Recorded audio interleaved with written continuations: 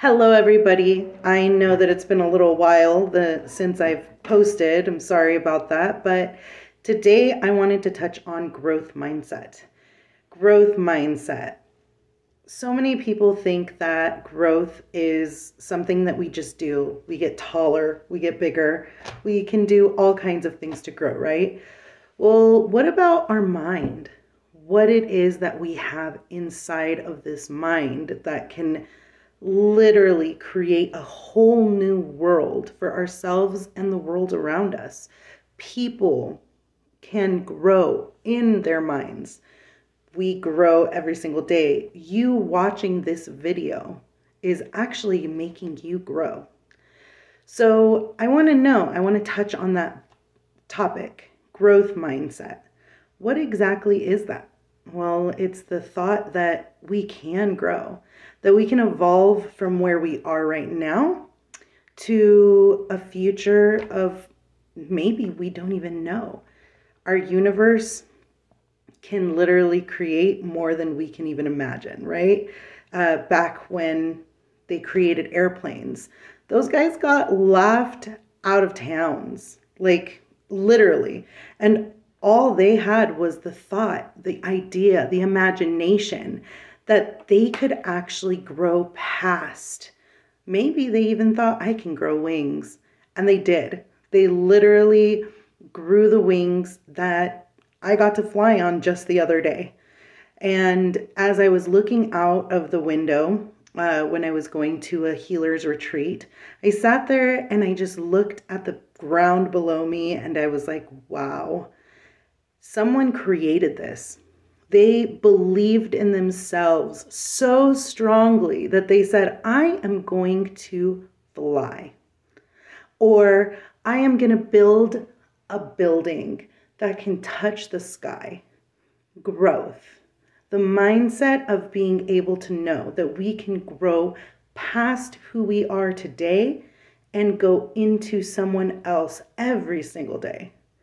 The growth is just amazing, right? Whoever thought, hey, I'm just going to sit and be this person for the rest of my life. Imagine a 3-year-old saying, I'm done growing. And their mind stays at 3 years old. How many of us know those people that throw tantrums and are upset and they say, I'm not going to deal with it. Well, that is definitely the opposite of growth mindset. That's the opposite of what it is that I think so many of us strive to be. So many of us that want healing, that want to see change in the world. Without us growing, then where's the change? Is there any? I was talking to a client just today, actually, and it really sparked that idea. She said, oh, people just call me so sensitive. They say I'm too sensitive.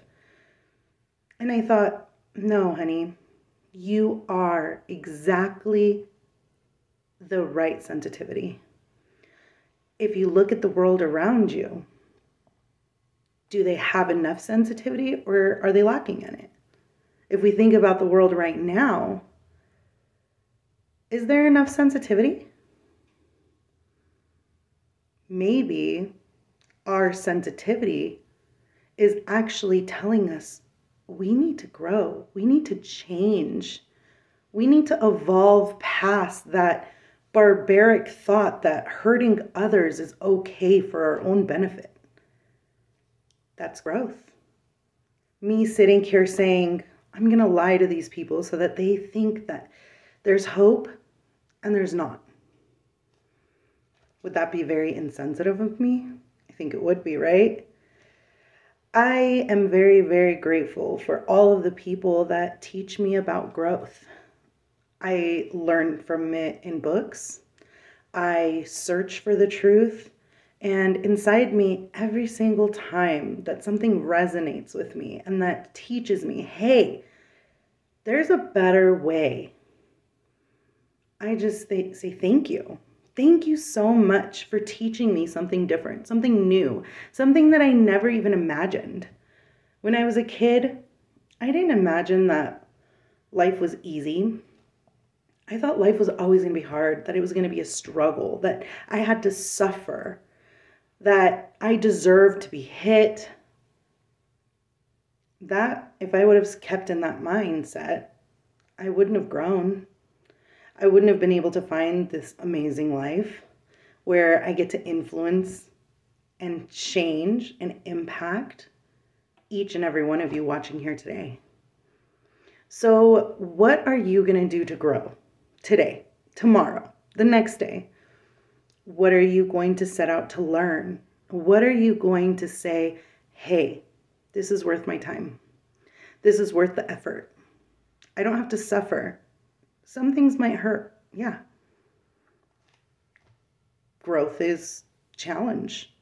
Challenge sometimes hurts. One of my favorite quotes is, failure is success in progress.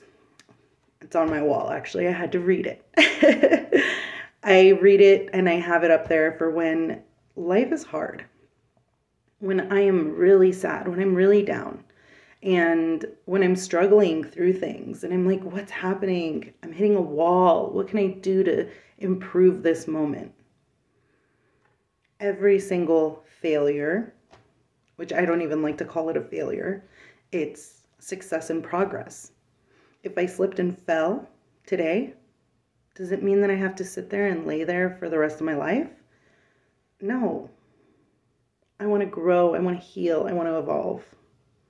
And today I want to challenge you to do the same. What book are you going to read that will make you feel lit up with that passion that only you have, right? What are you going to look at? What are you going to fill your mind with? What are you going to fill your heart with? What are the words that are going to come out of your mouth that is going to be a positive impact on the world around you? I hope that today you learn a little bit more about growth mindset. You set your intention to say, I'm not going to just sit here and take it. I am going to change. I'm going to find my passion. I'm going to find what lights me up inside, and I'm going to nurture that flame. I'm going to